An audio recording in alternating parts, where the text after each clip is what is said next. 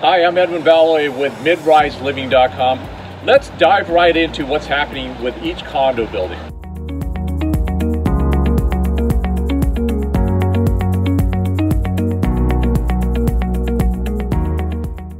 Stadium Lofts leads the way with 3 active listings. And here's a good indicator of how the market's really doing right now. In September, Chapman Commons had 4 listings active in a 1-week period. Today, all 4 are in escrow. Now, let's move on to the overall condo market in Anaheim.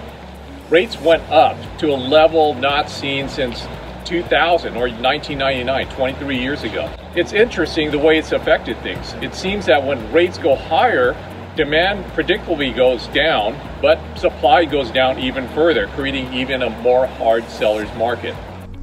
As a result of the interest rate spike, September's activity fell for new listings hitting the market, pending sales, and closed sales, almost half of what it was of September of 2022.